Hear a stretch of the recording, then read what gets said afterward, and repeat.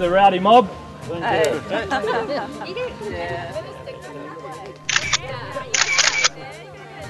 Yeah, first time up in Darwin and Katherine and the like.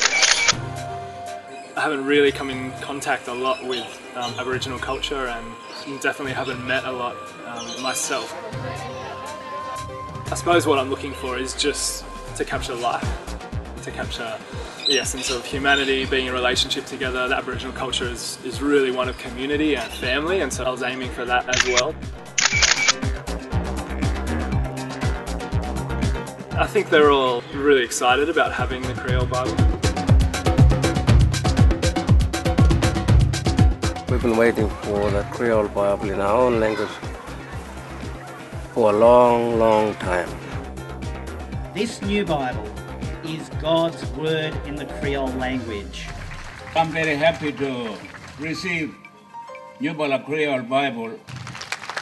As the dedication was happening and the releasing of the Kriol Bible, and thinking a few years ago I wouldn't have even given a stuff about this, and meeting some of the translators who have worked on it for the last 30 years, seeing their joy in having finally finished this and being able to put it out there, and it's been good to see people's reactions to it. And the first time, that whole Bible in my hand, and I praise God for that. This is a really historic event for the church, both Indigenous and non-Indigenous.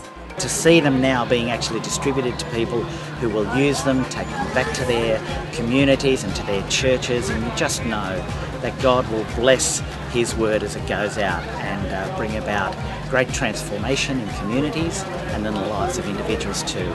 It doesn't get any better than that.